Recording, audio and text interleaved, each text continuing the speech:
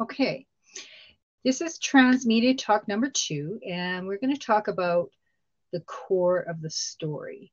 So, when you are writing, you don't necessarily write to think about transmedia and how you're going to push it out. You don't necessarily consider yourself a marketer when you're a writer or screenwriter. So it's kind of one of those things where you can write a story for transmedia purposes. And today's world, when you are marketing, transmedia should be one of the things you think about front and center, if unless you're just writing the story for yourself. So let's talk about the core of the story. Like any other writing material, whatever motivates you to write um, on a certain topic, that doesn't really matter. But when it comes to from a transmedia standpoint, when you are looking at the story, everything you do from a transmedia standpoint evolves around the story. So you're looking at the experience of the reader or the viewer as it pertains to the story. Henry Jenkins, and you can go to henryjenkins.org. He's a really good resource on transmedia. He describes it like this: a process where integral elements of a fiction get dispersed systematically across multiple delivery channels for the purpose of creating a unified and coordinated entertainment experience. So essentially, there are two sides to looking at a transmedia story. One is your marketing strategy. How are you going to push this out? How are you going to bring the eyeballs to this story? And two, crowdsourcing your fans. And you've seen it in a lot of pop culture, uh, games, movies, and even music videos where the fans create their own spin-offs of the story.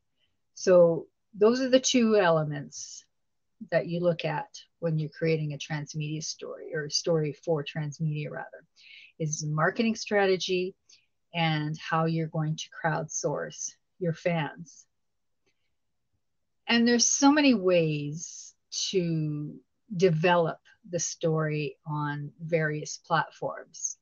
You're looking at apps, books, social media, music, downloads, merchandising, everything to this Batman coffee cup. You can create so many different spin-offs that culminate to the single story. So let's dive into that a little deeper. With respect to the story, you have to kind of take a look at the narration of the story. How are you going to narrate it? And what genre is it going to address? Are you looking at a story that is for like a Hannah Montana age group, where you're looking at what they call tweens, the tween levels? So there's different strategies involved depending on the genre. And you would kind of take a look at how the narration would fit that genre. And each genre, sometimes you've got a story that might fit more than one genre or more than one demographic. So you have to look at how the narrative fits those individual demographics. How do the characters interact with each other, and how do they relate to the story? When, where does everything take place? Is your transmedia story going to be purely fictional? Are you going to, when you're branching it out into the other platforms, is it just going to be purely fictional, or are you going to bring the real world into play? If you haven't seen it, on my YouTube channel, there is I think it's in the public settings, and my favorites are under Transmedia. There's a video that describes the Transmedia push out for The Dark Knight, and there's also one for the Dexter TV show. Those are two excellent over the top examples of how you can spread your story through Transmedia. And what they've done in a great way in those two examples is taking the fictional story and also pulling real life into it. So they had all sorts of contests. They got people involved at such a scale. Well, they are popular shows, but they've got people involved at such a scale to move that narrative off screen, that it was a powerful promotion for it. But Transmedia doesn't have to be just for the pre-promotion or promotion when the story is out. After the story is done, after it's finished from the box office, after the book is off the shelf, after there's a gazillion blogs in its place, you can still use the Transmedia platforms to keep the story going. And sometimes your fans will do that for you. If it's polarizing enough, you'll have a crowdsource of fans that will create a whole whack of videos and memes and other types of art forms to carry on your story with other narratives, with other endings, with other developments that you may never have thought of. So it's an area where there's no right or wrong way to do stuff, but what you need to do as a creative is to get creative, and just, the sky's the limit when it comes to creativity. So those are things to look at when you're developing your story. And I'll give you an example of a poem. It's in the public domain, and I actually have a blog post about this. It's Lieutenant John McCrae's poem, In Flanders Field. And In Flanders Field is a poem that we remember on Remembrance Day and Veterans Day. It kind of is the example of that day. It represents that day in memory of our veterans. And John McCrae was a surgeon in the Canadian Army during World War I. And he died of pneumonia at the end of the war, but his poem has lived on, and it has resonated. I remember when I was in elementary school, we memorized that poem. That was something that we would recite every November 11th, was In Flanders Field.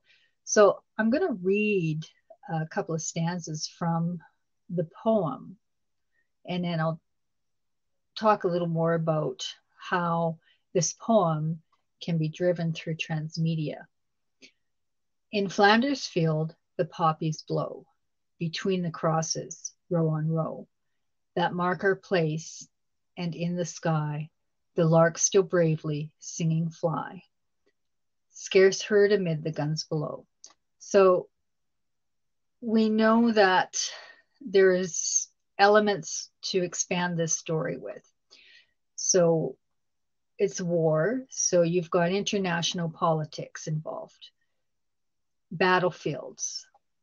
You can take the battlefields further and look at the personal elements on the battlefield. There's a movie, Stalingrad, which is a really good example of one-on-one combat and what it really looks like to be right inside one of those battlegrounds when it's in an urban setting. So you can look at the towns that some of these soldiers roll through. You can look at the mascots they adopt in their regiments. Death is always around war, and that's certainly what the poem portrays. History is honor, sacrifice. What do the families, what do the soldiers, what do countries sacrifice to go to war? You could take a look at this and many other war poems and put them all together. Poppies is a theme in this poem. Graveyards, grave diggers, people left behind, larks and other birds and other witnesses to what is happening on the battlefield that may not necessarily be human. Guns and gunnery. So these are a handful of topics that this poem can spread out to. So when we talk about when Henry Jenkins talks about dispersing systematically across multiple delivery platforms and creating a unified, coordinated entertainment experience. So we have the experience of the story, and on YouTube there's various ways people have interpreted the poem in reciting it and visual ways. So there's your fan crowdsourcing on YouTube with this poem. So if you go and key in Flanders Field, you're going to find a wealth of videos about this poem. So that's one way. There's YouTube. You could do radio podcasts on any of these topics and research and develop some of these topics a little further. They still expand the story, because what is Flanders Field? So it talks about a little bit in the poem, but you can take that a little further and expand on it through the various platforms that we have available. You can simulcast. If I was on a radio show now, I could probably, if I had more than one device, I could be Google Hangouting now as well as using this blab. This will also go on my YouTube channel too, but you can simulcast your broadcast, but that sort of transmedia, that's taking the same broadcast and spreading it, but it's just one little snippet. So you want to also take a look at, maybe you could blog about larks, blog about the different witnesses that were in the battlefield that we don't ever think of, and what happens to nature when a battlefield takes place. You can use a Pinterest board for the visual aspects, so you can hunt down you have a board of poppies and all sorts of images of poppies. Instagram. There's so many ways to take the elements of the story. Oh, what is this about? It's about transmedia storytelling and how to integrate your story and move it to other platforms and expand on it. So the in answer to your question, it's bringing the audience into the story and making them experience it more directly than as opposed to just reading and watching reading a book, reading a poem, and watching a film. So I was just explaining the In Flanders Field and how it breaks down into other elements. So if you take the stanzas and you've got battlefields, death, history, all these different elements, and you can actually expand that story through podcasts and even visual Pinterest boards, into Instagram, and take that even further. So you're not telling the same story over and over again. You're just taking different elements of it and and maybe educating people further. Now that is kind of a quasi fiction, nonfiction poem in a way, but you could do it in just about any genre, any topic, any heck, even any business. And if you know, you can name a business, and you can break a business down into different elements as well. If it's manufacturing, you've got the people in the plant, you've got the different machineries that put the products together, and you can break all these things down into various elements and then create external media that expand on the education of that, or even just make it fun. Like I say, in the couple of examples that are really, really good are the Transmedia push outs for the Dexter TV show and for the Dark Knight, which, I mean, that's where you have an unlimited budget, but still you can get really good ideas from looking at other people's examples.